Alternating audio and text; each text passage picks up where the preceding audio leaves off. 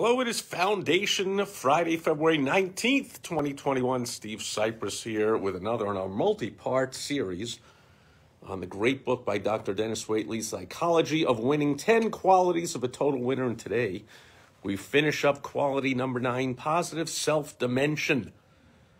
Dr. Dennis Waitley's way of saying we are all part of a bigger picture, bigger dimension in life than just ourselves. 10 action steps to have more positive self-dimension in your life. Number 1, ask yourself the questions: how do I fit into my family, my company, my profession, my community, my nation, my world?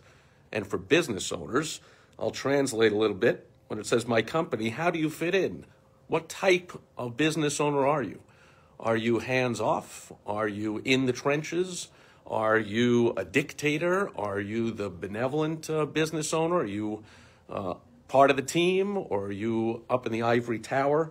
For your profession, how do you fit in among others doing the same thing as you do or in the same area as you do? Number 2, treat people more like brothers and sisters. Treat animals more like people. Treat nature more carefully and tenderly.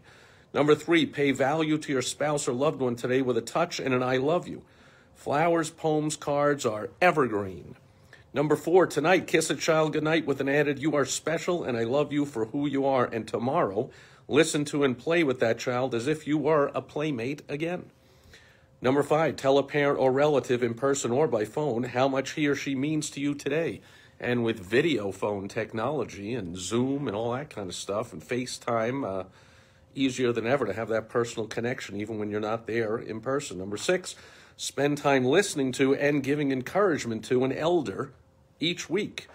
Number 7, make a contribution to something or someone for which there is no direct payoff or obligation, could even be done anonymously. Number 8, this Saturday, do something you have wanted to do for years and repeat this process once each month. Number 9, experiment with 5 or 6 hours sleep per night instead of 8. While being kind to your body with good nutrition and exercise, and over a lifetime, those additional productive hours available will amount to 12 more years of life. Now, I have read a lot of studies which say that the body needs that extra sleep, the brain needs that extra sleep, so a little controversial statement there. Number 10, learn 1 or 2 additional languages and study the customs and mores of countries you plan to visit. When you travel, speak in the native tongue as much as possible. The added dimension will benefit you and those you meet. And depending on when someone is watching the replay into the future, there will be no need for people speaking different languages or reading or writing different languages, because there'll be instant translation thanks to technology. But for now, that sounds like a good idea. And certainly when Dennis Waitley wrote it some decades and decades ago, but still powerful information to this day, the psychology of winning. We will begin the final quality of a total winner with chapter 10 next Foundation Friday. Have a fantastic weekend. Over and out. Catch you tomorrow.